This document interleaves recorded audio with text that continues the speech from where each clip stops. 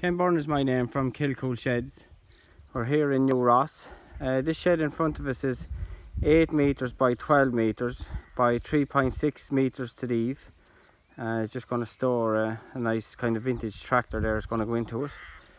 And there are sheets that are left for tomorrow, the next day when they start sheeting it again. It's going to have a roller door. There's a side door.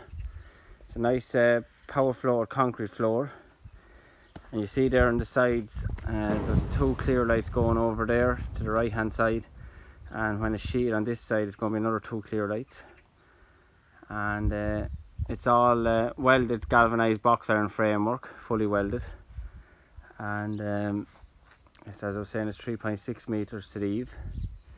So it's kind of going to be like a vintage store or a garage storage. That's about it. Thanks very much. Bye.